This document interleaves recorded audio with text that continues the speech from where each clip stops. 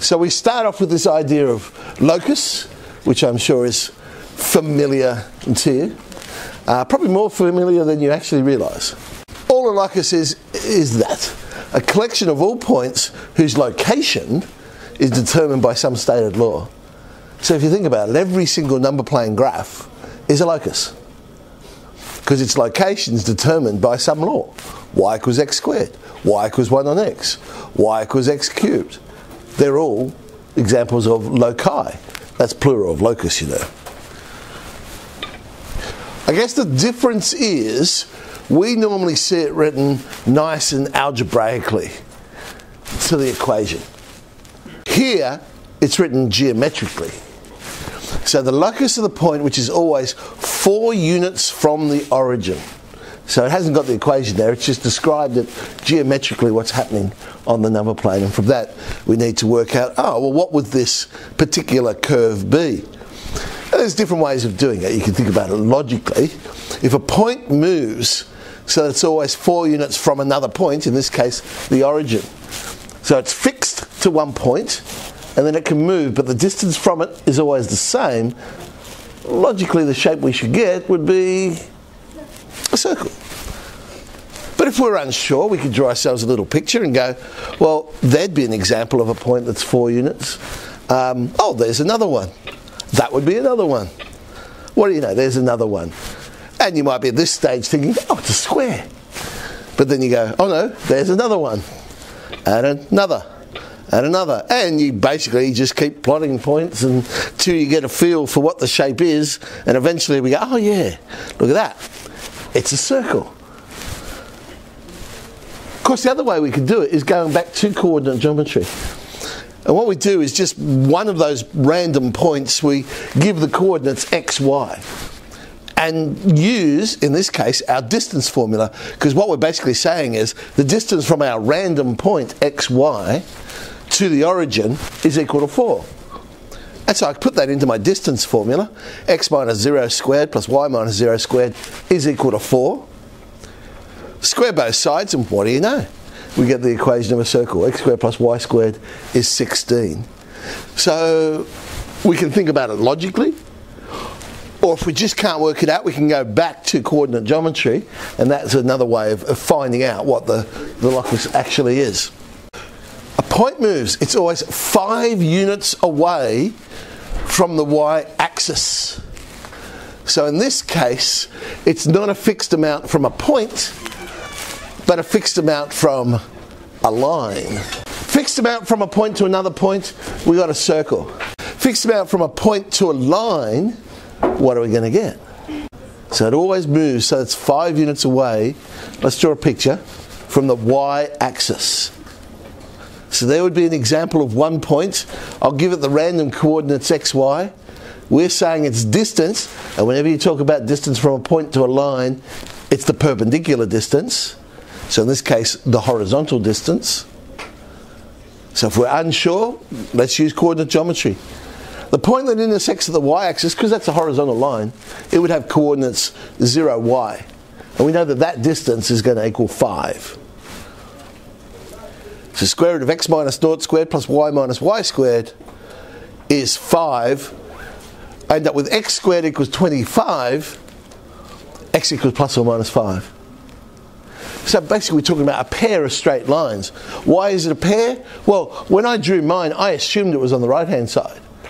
But there's nothing in the question stopping that point being on the left-hand side. So it could be x equals minus 5 as well.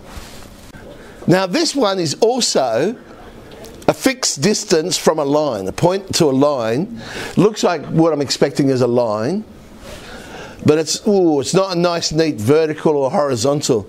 Let's draw a picture. There's y equals x plus 1. So we're saying our random point is always 3 units away from y equals x plus 1. The common incorrect answer, when people just look at this and think about it logically, what do you think the common incorrect answer would be? Yeah, y equals x plus 4, because you think, oh, well, we'll just add 3. But of course, the distance is the perpendicular distance. So the distance of 3 is at an angle to the line. It's not 3 above the line. Alright, let's use that perpendicular distance formula. Absolute value of x minus y plus 1 over square root of 1 squared plus minus 1 squared. We know that distance is going to equal 3. So I've got absolute value is 3 root 2. So absolute value equation, either x minus y plus 1 is 3 root 2, or the negative of that is 3 root 2. And we come up with our two lines, x minus y plus 1 minus 3 root 2, and minus x plus y. Well, let's make x positive on that second one. There we go.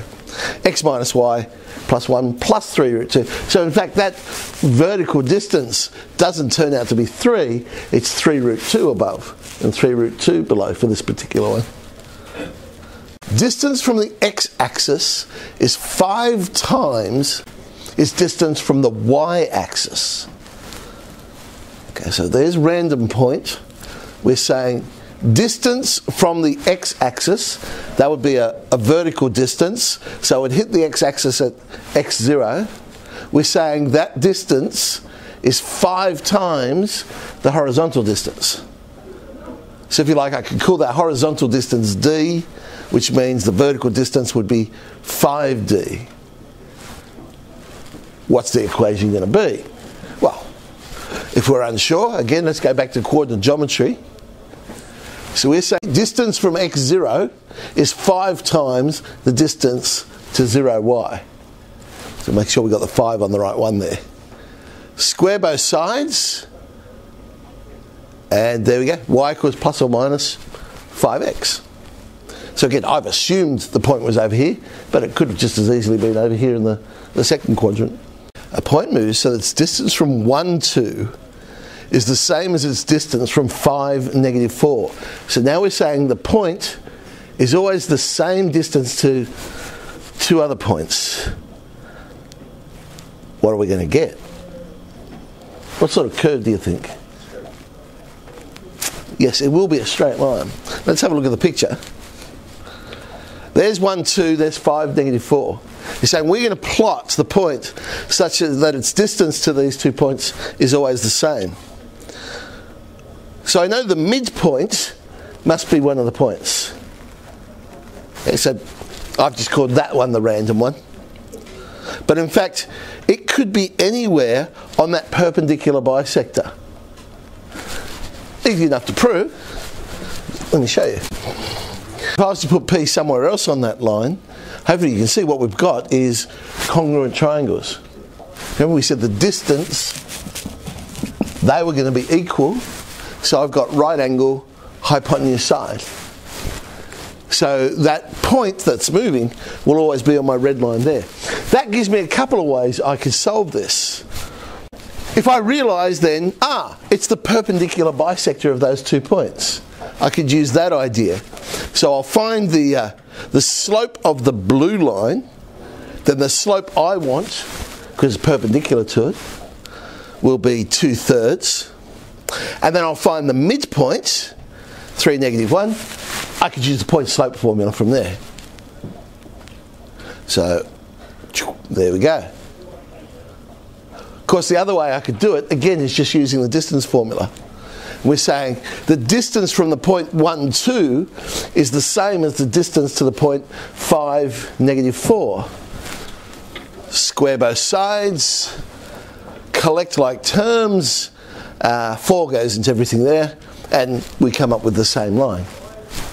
So either way, however you want to think about that one, but we come up with the same answer. So let's start off with our look at locus, however you say that word.